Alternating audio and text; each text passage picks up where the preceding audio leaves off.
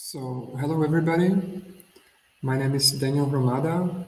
I'm Juniorprofessor for Digital Education at Berlin University of the Arts and Einstein Center Digital Future. And Frederic Brodbeck is here with me. He's a scientific assistant for digital education, and he's the main programmer of the project teacher.js, which we'll present you in next 20-25 minutes. And I hope you will enjoy the ride because it's something quite new and potentially even disruptive. So, in fact, you already see what you see in the screen, shared screen is using teacher.js. And how it's this.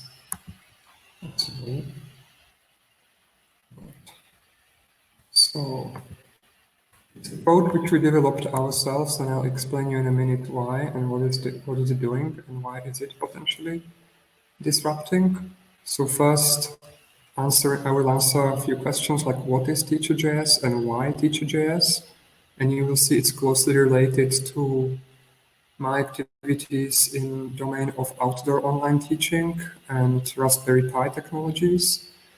And then Frederic will describe you more closely how does it work and how can you use it and what modules are out there.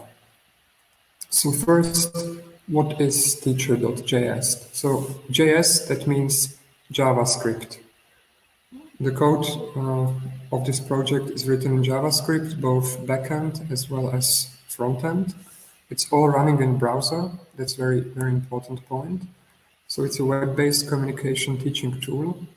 It's designed to run on solar-powered devices outdoors, and it aims to keep both bandwidth and power consumption low.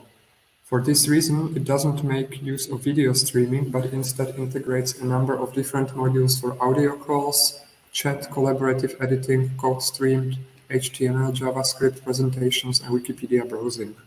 So these are the initial modules which we already have after a few months of development, but the system is quite modular, so there will be more to come. Teacher and student clients, their browsers communicate, synchronize via a lightweight event-based protocol. It's open source, so we'll compare ourselves with Big Blue Button, which is also an open source online teaching tool. So in comparison with Big Blue Button, we observe significant decrease of amount of data transferred from the server in the scenario of a content-oriented lecture. So we did already some testing, some benchmarking, and it looks quite well. We'll get to this at the end of the presentation. But first, why? Why did we decide to develop something new? There are already so many different projects. Well, as indicated, I want to do, as a teacher, I want to do outdoor online teaching, and I would like to teach in the parks, in gardens, in forests. So, and ideally, I would like to be, as a professor, as a teacher, to be completely independent from the existing corporate infrastructure as long as possible. So on this strange photo, which you see in front of you, you see kind of a piece of wood there in the background. And on this piece of wood, there are some circuits attached, including Raspberry Pi 4, which is in fact quite a powerful machine. And essentially, that's my server. We already tested it last summer semester, and I continue next summer semester further. Students connect to this machine directly. There is practically no intermediate and no intermediary in between. And this server is providing all I need as a teacher to do my online lesson. Good.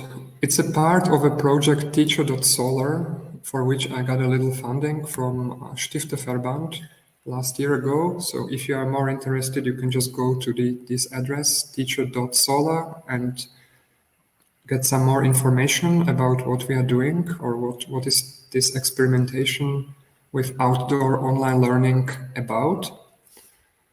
And within the scope of this project, we developed teacher.js. Once again, what you see here on the photo is a Raspberry Pi, small computer, 4 cores, quite powerful if you know how to program it. It could be difficult to run a big blue button on it and to provide a good learning experience to people, but with teacher.js, it's working quite nicely. So it has certain limitations, of course. It's not a huge server. It doesn't have so much RAM. It is maybe like 4 gigabytes of memory or 8 gigabytes of memory. And it's a challenge to make online teaching tool run on it, like a real-time teaching tool, but we managed. And on the right side, you see a 4G modem. So essentially component which allows Raspberry Pi to communicate with a cellular network. And that's basically all one needs so that student can connect to the server directly and interact. So how it works in practice, this device gets a fixed IP address and a host name, and students, wherever they are, they can be even on another continent, they just put in their browser URL of this machine and then they just join the session. You will see a demo in 5 minutes or even less. But before we get to this, I want to explain the main paradigmatic shift in regards to this project, and that's that teaching is not equal to screen sharing. These days, in these Corona days, all of us are accustomed to do screen sharing all the time.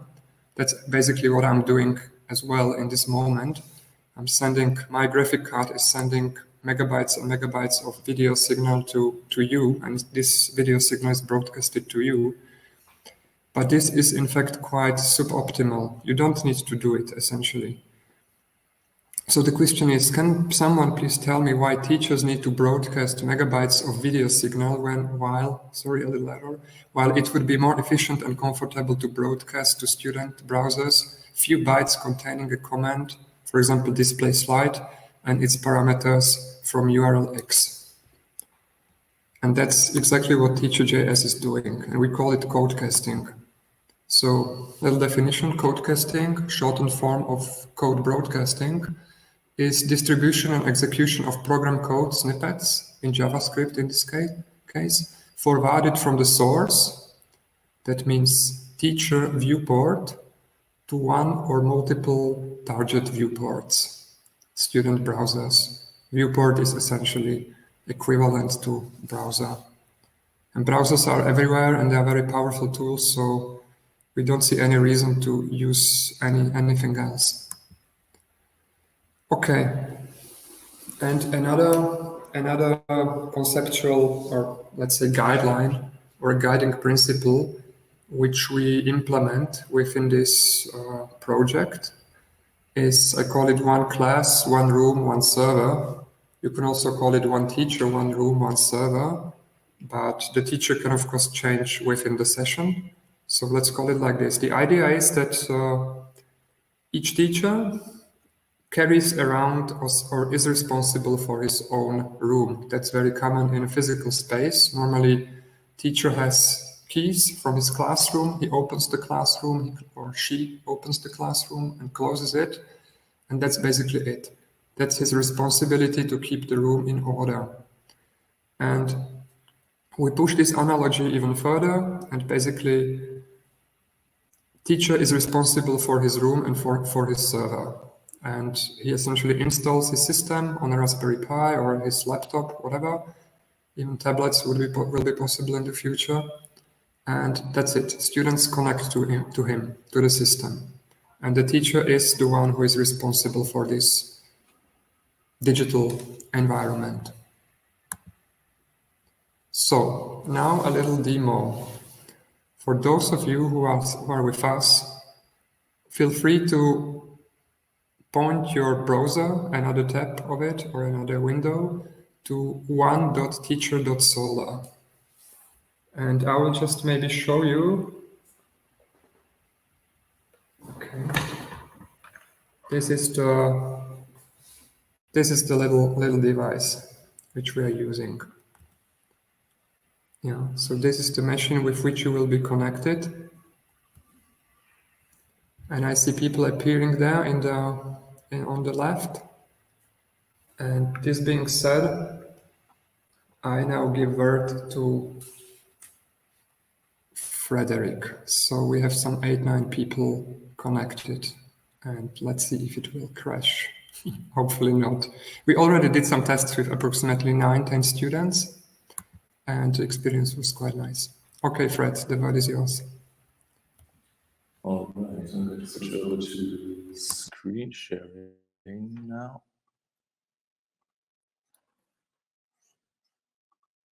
Which is, showing the tool itself. So I will continue from here, basically outlining a little bit the system architecture of the server. In this case, a Raspberry Pi 4, the one that Daniel just showed you, which basically connects and integrates a number of different services and applications. So basically everything we need to run the system, to run teacher.js as an application, and its connected components actually runs, in fact, on the device itself. So that involves a web server that acts as a proxy for several different services. Among of those, teacher.js is one of them. And teacher.js, again, also integrates existing solutions and also adds our own solutions and our own models that I'll be getting into in just a moment. In the future, we would also like to host our own matrix server, which we currently don't do yet, but it's one of the next steps that we're going to target.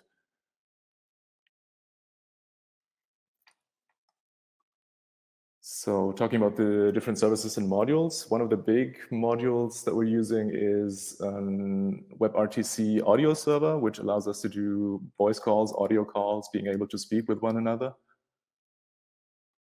And on top of that, the teacher.js application also implements several different modules for different purposes. In fact, I'm not admin. I should have done that before. Right. Does it work now? Yeah. Sorry, that was my bad. Daniel was the teacher, had the teacher role before, and now I am taking over the teacher role. So whatever I'm doing, all my interactions will be broadcast to you, the students, or the clients, so to speak. But coming back to the modules that I just mentioned, we implement different modules for different purposes. One of them is being able to collaboratively edit documents. And for that, we use an Etherpad Lite instance, which you're also seeing in the background here,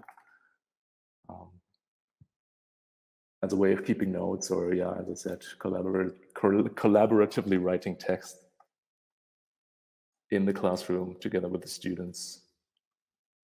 Another important one is the chat functionality, and for this we repurpose an existing matrix server, or several of them that are federated, that are already in use in our team and at UDK,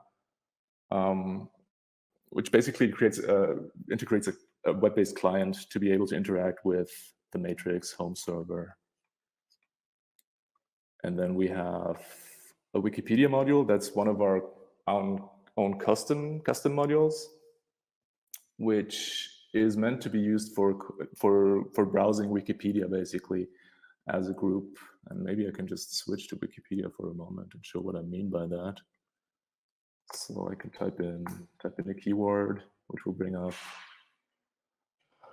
a Wikipedia article, which you should also see now in your client. Which means this is not an image, this is not a video, basically everybody is navigating to the site, can select things, can copy things, can use the search function and so on, scroll around if they want. But whenever I, in my role as the teacher, say we're going to jump to a certain section, then of course your client will sync with mine and everybody will be on the same page, so to speak. You can also go to a different page and basically browse around. But going back to the presentation now, jumping back here, Yeah, the last one is basically what you're seeing already, me giving a presentation and you being able to follow slide by slide. So whenever I proceed to the next slide, you get the idea. Everybody's in sync. And as Daniel already mentioned before, we also ran a test concerning the data volume and the data rates, comparing Big Blue Button instance and our teacher.js instance, where we could already see that both the in and outgoing traffic is a lot less in our case with the teacher.js instance. And we ran this test with audio on and with 4 connected clients. So again, the more clients connect, I think the more pronounced this effect or the discrepancy between the data volume in general will be. Summing it up and looking at the average number, yeah, it becomes quite clear that teacher.js uses a lot less bandwidth compared to Big Blue Button, for instance, as one of the established player in the field. I think your camera is off. You're going to take over? Okay.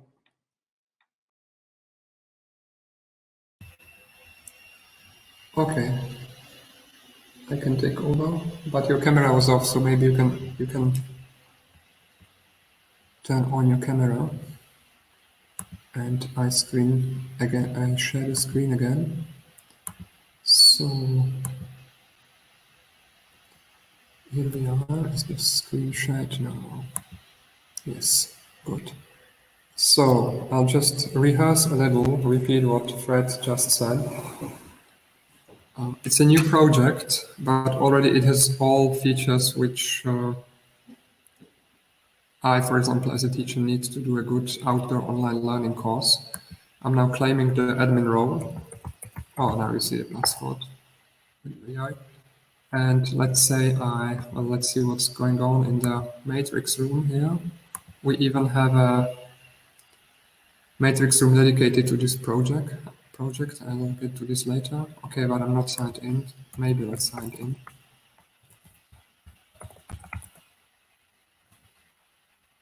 So in teacher.js, it's the teacher who decides when the chat takes place, when the presentation takes place, when I don't know, other like shared notes take place. So there's always just one activity in a certain moment, which I think is in the long run better for teaching. I, as a teacher, am very much dissatisfied with the current possibility to have a parallel chat. And yeah, so now you see like chatting room SV teacher.js about the project. I get back to presentation. What are the next steps? Well, shared video viewing. Maybe you know this feature from Big Blue Button. There is something like share external video, which is in a sense also a code casting feature, because the teacher can play and pause the video, and this information is being propagated in the browsers. Whiteboard, so to have something like a Miro module in this, additional to Etherpad and chat and presentation and Wikipedia module. Collaborative reading. This is something which is related to my main project, research project of digital primer, Fibel.digital. Essentially reading together or singing together, also by means of some JavaScript code casting magic. I, as a teacher, plan to use this and only this during the next semester to do online learning. And ideally, we would like to also secure some funding for this project. It's an open source project, so source code is in GitHub. And we hope to extend the community. Now it's maybe 4 or 5 people here at Berlin University of the Arts who are interested. And it's quite minimalist code, so you can install it in a few minutes. It's not a huge system like Jitsi or Big Blue Button. What else? Yeah. Well, some take-home lesson. First, it is possible to have an online teaching toolkit running on a Raspberry Pi hardware. So essentially, you can literally carry around your server if you want to do so, if you think it's important and increases your autonomy as a teacher. Replacing video streaming with code casting paradigm leads to significant bandwidth reduction. That's what we saw on those slides here. Okay. Now I overload the system since we did too many new slides. So these are the limits of the architecture. Okay, what do we do now? Do we restart the server? Maybe. Maybe. So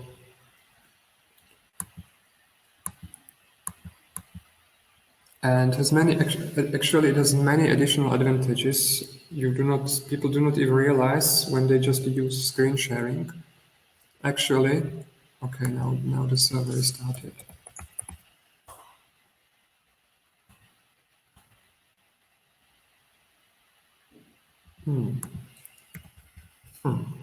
Okay. So let's start from the beginning. It will be fast. Repetition is the mother of wisdom. So this is where I wanted to get us. You can see on the top that video signal broadcasting is simply suboptimal. It consumes more bandwidth. And besides this, it doesn't give any freedom to student who is observing the session. He or she cannot search within the text. If the teacher, for example, is browsing Wikipedia or some other website, which is teacher.js positive, student just sees what the teacher is actually browsing, but cannot search within the document, cannot scroll in the document. While here, it's the teacher who leads the dance, but students can essentially take their own path. So that's a huge advantage, according to our opinion. And yeah, and last but not least, the aim of this project is not to develop yet another video conferencing tool, but to provide a motivated teacher a minimalist yet modular and extensible toolkit, a browser-based toolkit. This is very important, containing everything he or she should need to do a good online course.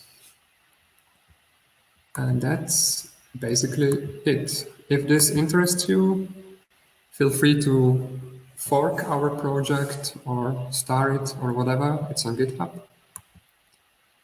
On ResearchGate, you may find an extended abstract describing the concept of codecasting and solar-powered microserver.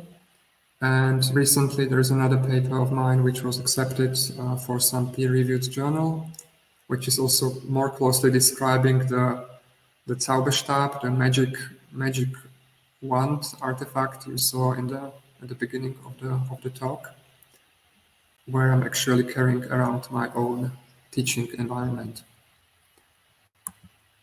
And that's basically it. So if you have any questions, feel free to ask them. We'll be more than happy to answer them.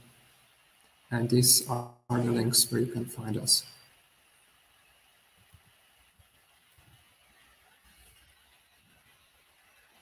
Okay.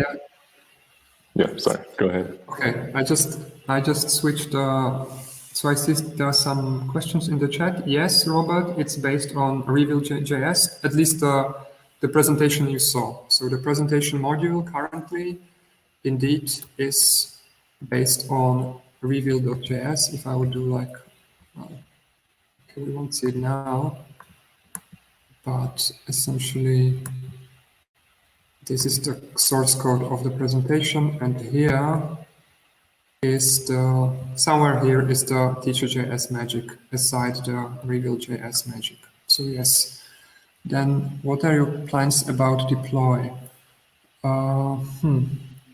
Well, as I say, our dream is that people, motivated teachers or even students, will deploy this in their own scenarios. And was ist das? I got some Push-Nachricht, whatever. Yeah, so ideally each teacher could have his own system. They can be federated by means of matrix protocol, and deployment is basically motivated by the person of the teacher. So if somebody wants to install the system, he or she is cordially invited to do so. Okay, Katya, one advantage in comparison with BBB is definitely to be able to mark and copy the text instead of only screenshot it. Indeed. And Robert. Okay, these push nachrichts are quite annoying. So nice. Does the slides come? What do you mean with slides come editor? Alfred, do you know what it is?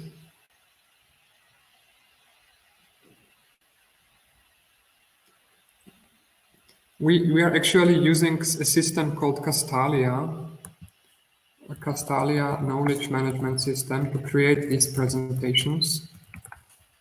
And maybe, who knows, at the next University Future Festival, we'll... Oh, no, I completely missed it up. Castalia knowledge management system. That's our local system to create some presentations, collaborative presentations, and so on. But it's another story for another day. So yeah, we have this Castalia for that. So which uses not only Reveal but Impress and Deck and things like that. If you want, I can show you how it looks in the background. Yep. But maybe you want to also say something concerning the questions?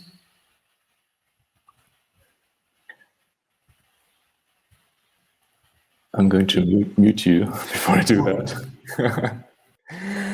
Yeah, I mean, any deployed presentation, be it Reveal.js or anything else, could be adapted to be used in the teacher.js application.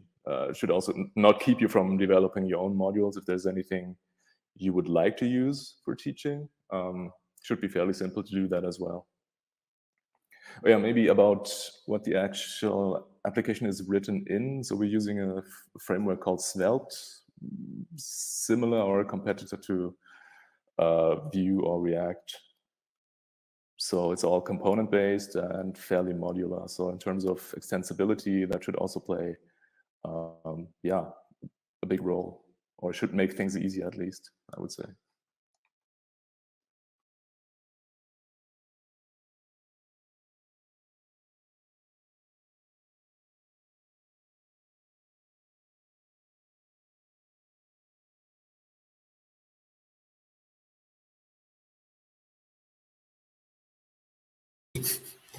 Unmuted. Feel free to follow us on GitHub, and since it's browser-based, one can imagine to have many different modules. Yeah, so for example, we don't have video webcam streaming, but instead we can stream some information about facial expressions, for example, so in a much more low bandwidth way to still have faces involved. And yeah, maybe last thing which it's worth mentioning, that this difference which you saw between Big Blue Button and Teacher Solar, like our teacher.js, it's in our opinion quadratic. So the more students use the system, the bigger the gap, so to say, the better our system will perform in comparison to other systems. The more bandwidth it's spared. Because if you have 5 people, then it's already 5 squared, 25 streams. And it makes a huge difference if you have 25 video streams and if you have 25 streams, WebSocket streams, where you just send few bytes of command and URL information. Yeah, I think we're running out of time. So I think this wonderful system will cut us down sooner or later. Yeah, well, the system that will cut you down is in fact me, but I was waiting in the background to wait if more people had questions, because I have a bit of a wiggle room to not have you sort of thrown out on time. But I think that was a very, very interesting presentation, and it's a very fascinating approach to online collaboration, to focus on bandwidth use, which is obviously something that is probably no longer as prominent in, at least in the fields that I'm active in, so that people are required to have it, bandwidth. But I think it's very, very interesting and obviously very, very relevant. So thank you very much. As far as I can see from the chat, people enjoyed it as well. And so thank you very much again. I hope you all enjoy the festival and the upcoming 3 days. And yeah, thank you so much for the presentation.